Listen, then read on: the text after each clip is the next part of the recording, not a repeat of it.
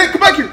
Come back here, come back. Hey, come back here, come back. I'm sure by now everyone's seen the clip of the 7-Eleven workers catching a robber trying to steal all these cigarettes in a trash bin and beating him with a stick, okay?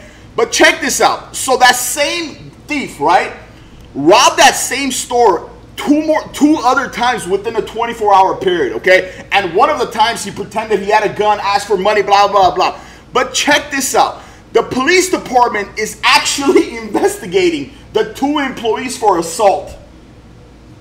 Bro, if these 2 go to jail, like, come on, dog.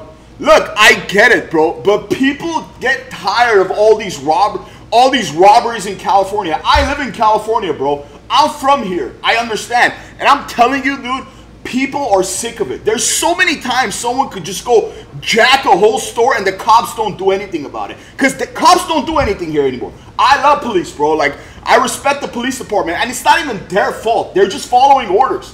When they catch these thieves stealing from the Gucci store, from the Walgreens, from the things, they don't do anything.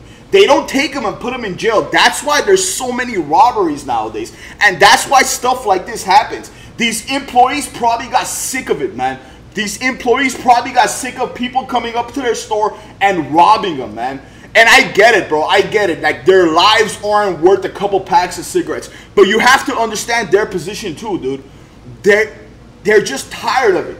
Imagine you working at a store, a thief just keeps coming and robbing you, and you're just going, hey, go on, go on, go on. But I don't know, man. Like, as far as, according to this news, the Stockton police is actually investigating those 2 7-Eleven workers for assault, bro. I don't know. I just hope they don't charge them with assault. I don't know, bro. Like, if they charge them with assault, California is going to hit a new low, bro. But let me know what you think of this in the comments, and it'll mean the world to me if you like and subscribe. And don't forget to hit the note. Thank you so much for watching.